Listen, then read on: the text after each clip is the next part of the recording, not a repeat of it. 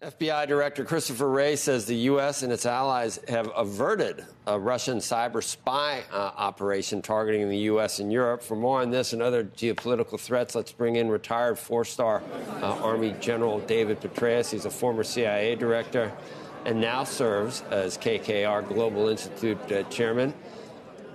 General Petraeus joins us from the Munich Security Conference, where Director Wray announced news of the Russian spy operation. Thanks for joining us, and you must know vastly more about this than we do, General. Can you just fill us in on what you've been able to find out about what was such a cryptic, the way it was released and everything else earlier this week was a little bit bizarre.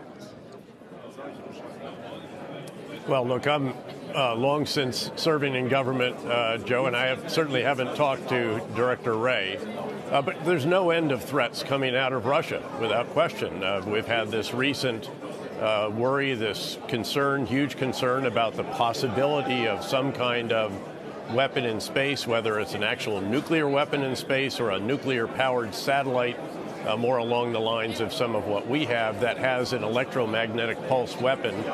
Either of those would be very alarming because, of course, we're hugely dependent on positioning, navigation, and timing satellites in space that control so much of what we do in our daily lives, the economy, and, of course, in military capabilities. And then you have this additional threat uncovered and announced by the FBI director, which is, again, completely unsurprising. Russia has been trying for decades to inflame passions in the United States, to play on grievances, to inflame those, to influence our elections, to spy on us, and so forth. So, again, no surprise there. But tragic to hear that Alexei Navalny passed away.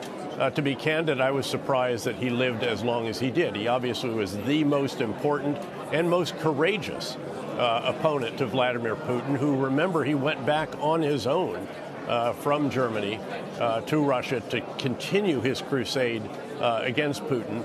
He's been in prison for a long time, very harsh treatment, often solitary confinement, but still occasionally able to get word out. And now, of course, he has passed away. And I would wonder whether this was natural circumstances or not. And I guess we shouldn't be surprised with the way it's announced by Russia. They don't even have to explain. They don't even pretend to have to explain what went on, I guess, do they, General? No. I mean, this is a country that's led by a brutal dictator who is animated by a grievance-filled, revanchist, revisionist view of history that, of course, led him to invade Ukraine, a country he denies the existence of, the right to exist, if you will. And, of course, here at the Munich Security Conference, all these other issues are very important, but I think the one that is center stage has to do with whether the U.S. is going to continue to support Ukraine in the way that the bipartisan majority in Congress believes, and I'm sure Vice President Harris, who's due here in about 2 hours, will underscore the importance of, and then President Zelensky here tomorrow morning. And I think that is the real issue here, as well as just questions about U.S. commitment to NATO and so on that have been raised NATO writ large. Yeah, yes, General, NATO writ large, exactly. with some of the recent comments. Well, General, what do you think of, I guess, the PR campaign that Putin has undertaken with Tucker Carlson going there, what social media has kind of done with some of those things to this point? He's certainly making the point for why the U.S. should not continue supporting Ukraine. Well, I'm wholly unconvinced of his argument, which, again, is just full of these manufactured grievances, his version of history. Let's keep in mind that this is an individual who, when asked what the worst geopolitical event of the 20th century was, a century that, of course, included 2 world wars and the Great Depression, responded the demise of the Soviet Union, the dissolution of the USSR. And he's been trying ever since to reassemble as much of it as he can, perhaps the Russian Empire as a modern-day czar. And he's done it in many cases with very, very brutal means. The invasion was totally unprovoked. and incredibly brutal, and it continues. Despite the extraordinary losses that Russian forces are sustaining, you do wonder if there won't come a time. He's unconcerned by these losses, but Russia's mothers and fathers surely at some point are going to say, my son is not going to enlist.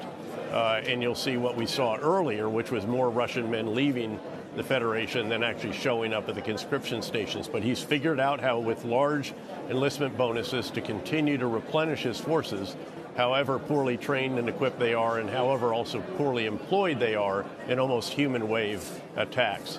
But again, that's the issue that's front and center here. It is the continued Russian threat. It has many forms, as we've seen just in the past week. And again, his long-winded explanation of all of this and his willingness to negotiate, this is all pure fiction. He wants to crush Ukraine, and if he is able to do that, he won't stop there. Moldova, Lithuania, and others will be next on the list. It seems like he's living in a strange world, too, General, because if he has superpower envy or misses the stature that the USSR had, it's an economic problem, and he's done nothing to address that. And gaining territory, whether it's Ukraine or the other countries you just mentioned, what does that actually mean when you gain the territory if you still have an economy that's a tenth of the size of most countries? Well, in fact, his problem is that he could not abide on his border a former Russian republic or former Soviet republic, Ukraine, that was actually a successful, thriving democracy with a free market economy. That would show the Russian people what they could be if they had adequate or even decent governance. Look, Russia has been reduced at this point in time. It's a very formidable country, largest nuclear arsenal in the world, but in many respects, it's a gas station with guns. It has huge quantities, of course, of crude oil, natural gas, and coal. It's still able to find markets for that. That's how its economy has survived despite our efforts with various sanctions and export controls, all of which need to be tightened, and then the evaders going after and so forth, and that's ongoing.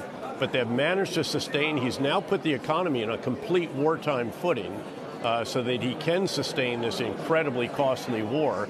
And we need to be doing everything we can to help Ukraine, just as, by the way, the Europeans have. They just recently, the EU, as a body, approved $50 billion in additional, 50 billion euros, actually, so $54 billion of additional assistance. They had already provided $2 for every $1 US when you look at it in aggregate, so not just security, but also economic, financial, and humanitarian.